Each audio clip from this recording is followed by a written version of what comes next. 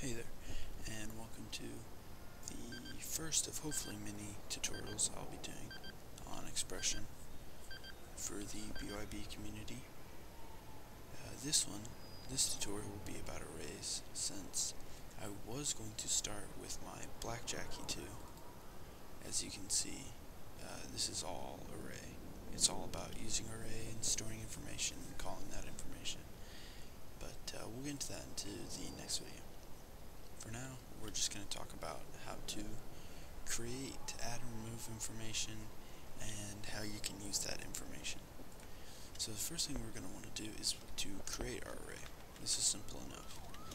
We do add persist at the line at the very top of your new expression. You'll see add persist. Think of a variable name. You don't have to use array. You can use whatever you want. Variables do have to start with a capital letter, but after that, it doesn't matter. All we do is do :array, and variable array is now of type array.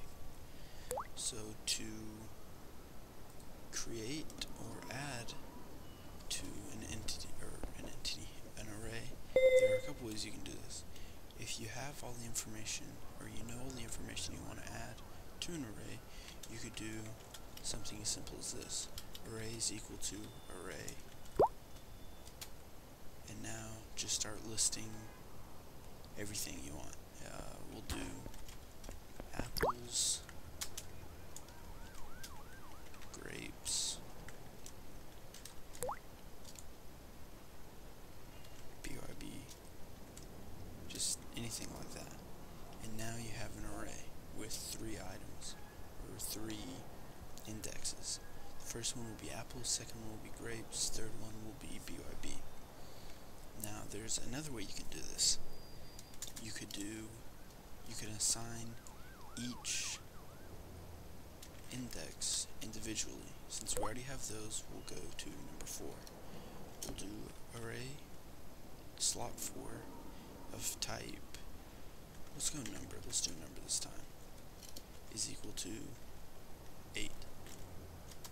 And array 5 will be of type entity, and that'll be me, myself, or yourself. All these works. Arrays can store any type of data: strings, numbers, entities, vectors. Oh, let's add a vector. Why not? I got time. Vectory.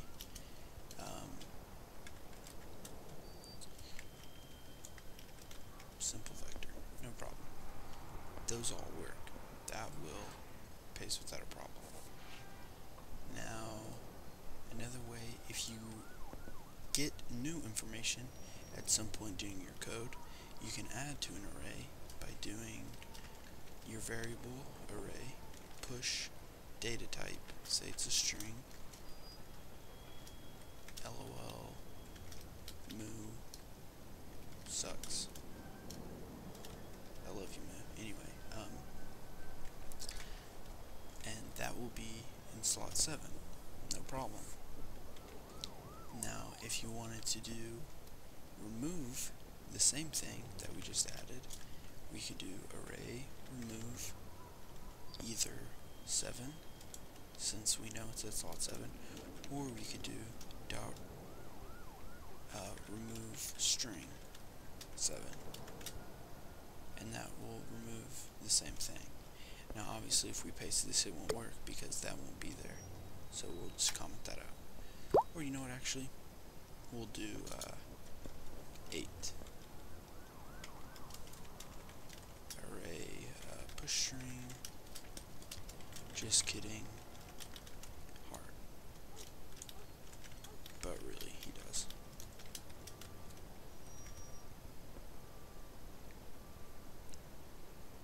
And then, now that will remove that. Good. Now, in the arrays, or the single array we have just created, there's a lot of information being stored.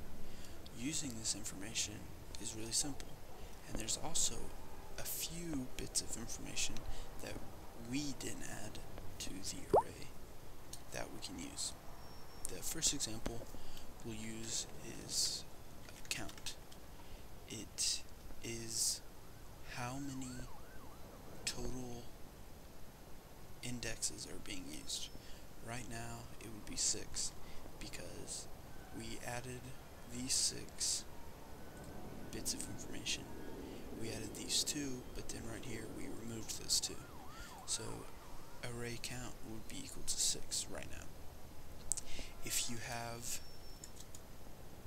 just numbers, you could do array sum. That would add every number in the array together, and you would get the output. So you could do a equals array sum, and that would be probably, well, just 8, because that's the only number we have.